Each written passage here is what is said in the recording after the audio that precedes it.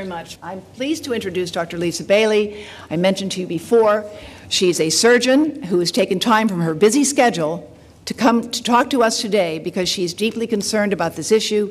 She's also a leader in oncology throughout California and a national leader as well in oncology practice. And she's going to talk with us about the unusual cases of breast cancer that she and her colleagues are seeing. Thank you, Lisa. Well, thank you.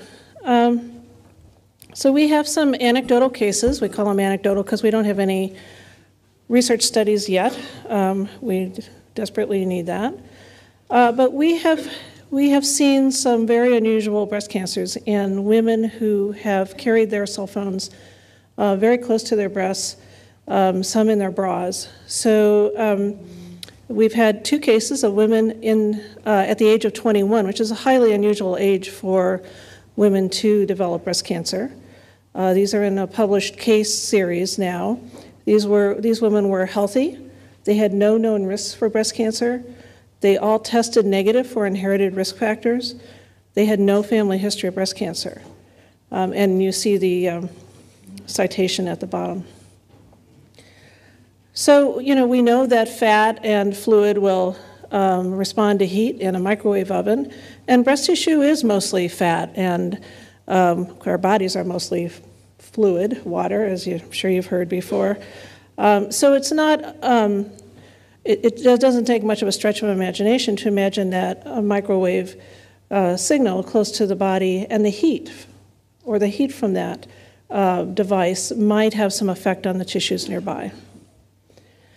This is an MRI, and I'll show it to you again, but this is on one of the 21-year-old patients. So an MRI is a 3-dimensional construction of a whatever it's looking at, in this case the breast.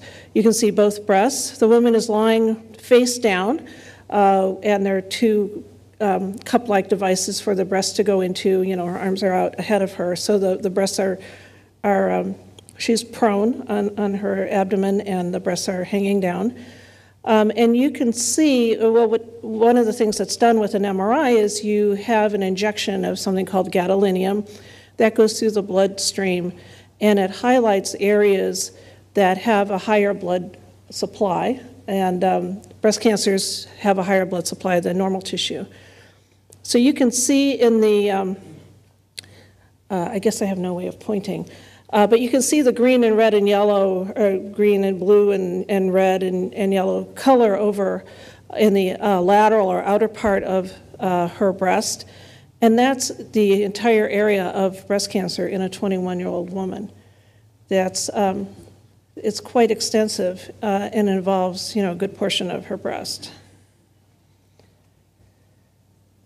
We had a video, KTVU came and did a special and won was it an Emmy? Yes. Whatever it is that they win for that Best segment. Reporting. So we have additionally 5 women who are premenopausal, and you can see, women will store their cell phones in their bra. We found that in these women that the area of the cancer that was diagnosed was in the same area where they stored their cell phone. Now, is that proof that the cell phone caused the breast cancer? No, it's not. But it certainly makes us highly suspicious that it was a cause or a contributing cause to the breast cancers, particularly in these young women with no other risk factors. And you have to ask yourself, well, 2 things. One is, what can we do to avoid having, what can we do for cell phone safety? What can we do to let people know about the potential health risks? So that's what's happening today.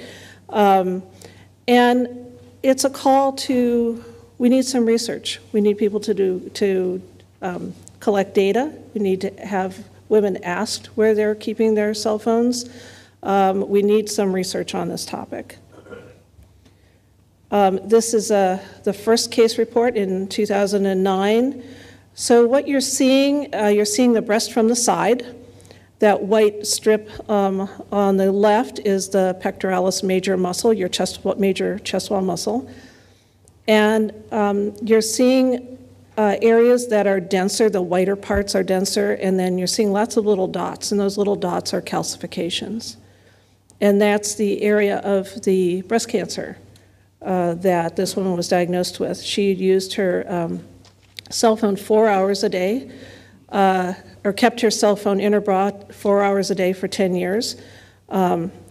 She was an avid runner. She was very healthy, thin, Chinese-American woman. And you can see where her cell phone might have been placed against her breast in that area. These case reports, as I mentioned, they're women who have no family history of breast cancer. They were tested for the BRCA mutations, which are the most common type of inherited breast cancer mutations, and they were all negative. They had sometimes an unusual or less common location for their breast cancer and mixture of types of cancers within it. And the breast tissue completely away from the cancer was normal. There were no atypical areas. 2 of them had metastasis or spread of the cancer to other areas. And you're just seeing a very extensive grouping of calcifications and masses in this patient. And again, that's her MRI. So you can imagine that entire outer part of her right breast as involved with cancer. It's a widespread bad habit. It's a high dielectric constant, consisting chiefly of the adipose or fat tissue and fluid in the breast against the cell phone. Another location where sometimes women will keep their cell phones. There are bras that are made to keep cell phones in them. Seems like a pretty bad idea. So, remember, it's a 2-way microwave radio, and it's working constantly. Unless it's in airplane mode, it's working constantly to try and find a signal, whether you're talking on it or not. So distance is your friend. I have a cell phone. I use it a lot, but I don't keep it in my bra. I don't keep it in my pocket.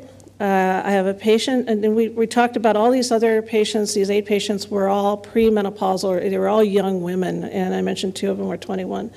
I have another patient who's postmenopausal. She's 68. She's in a wheelchair. She's trying to maintain her independence. She's living by herself, and she can, in her apartment, she's got a way to get up and kind of move from wall to wall or chair to wall and so forth.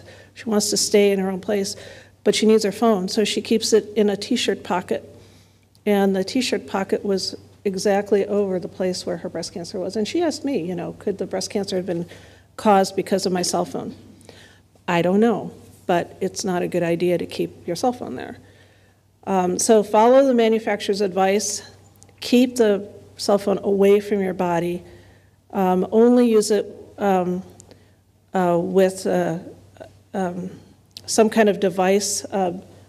Did you show them what you've got? I love your thing.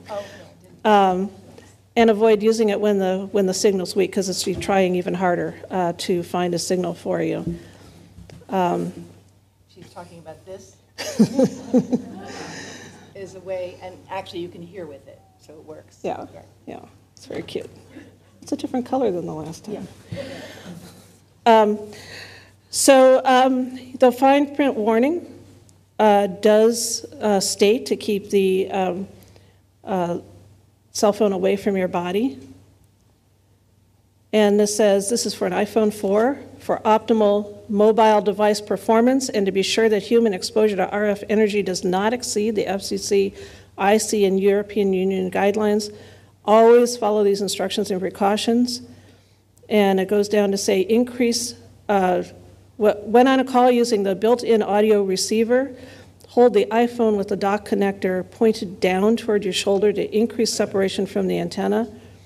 When using the iPhone near your body for voice calls or for wireless data transmission over a cellular network, keep the iPhone at least 15 millimeters.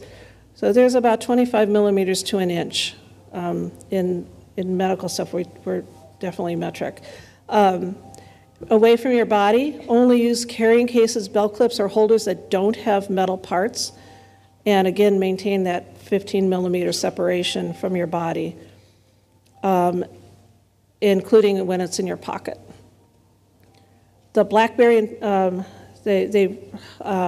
BlackBerry has a statement about keeping them away from pacemakers, because you don't want your pacemaker signal to be affected by your cell phone or your BlackBerry. And again, don't carry. They tell you not to carry it in your pocket. If you want any more information, we've got the website. You can contact me. I've put my email address there. I'm sure Deborah would be happy to answer anybody's questions that you come up with afterwards. And thank you for your attention.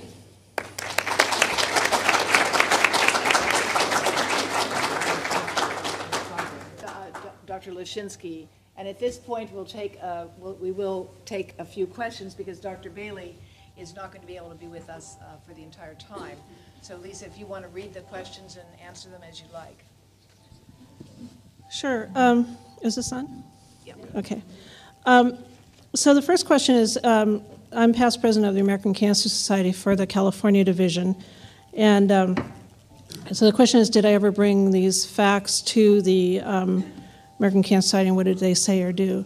So the California division has a committee called Cancer in the Environment, and I've been a member of that committee since its inception many years ago. We've worked on a number of different areas around the environment and cancer, and I have brought this information to them, and we are looking at it.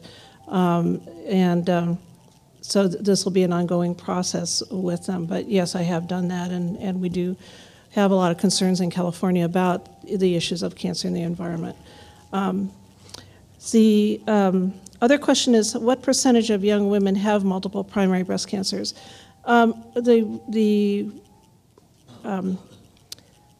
Using the MRI, we've found more cancers, more than one cancer in more women than we used to find without MRI.